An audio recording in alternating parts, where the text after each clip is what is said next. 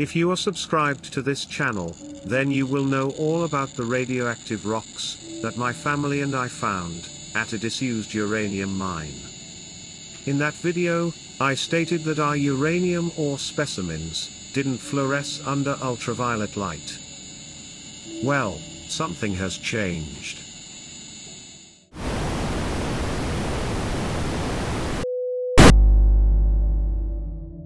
For starters, you might notice that the color of this rock has changed, probably due to being kept indoors and losing moisture.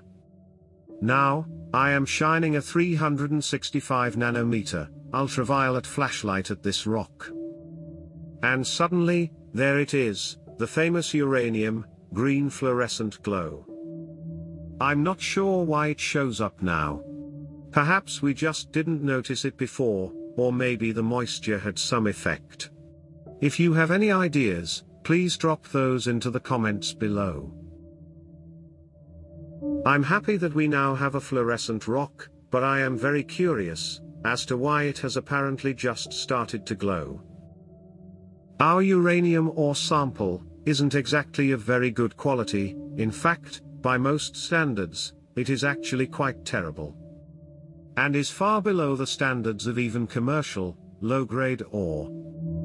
But it is ours, and we found it ourselves, and you can't beat that feeling.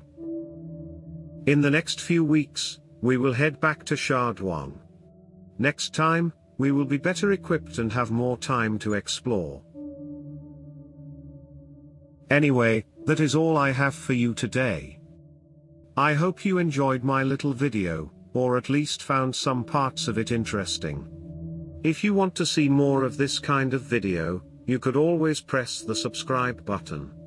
This is not a commercial channel, nor will it ever be, so I can say what I want, and YouTube's algorithm can go and get f***ed. Thank you for your time.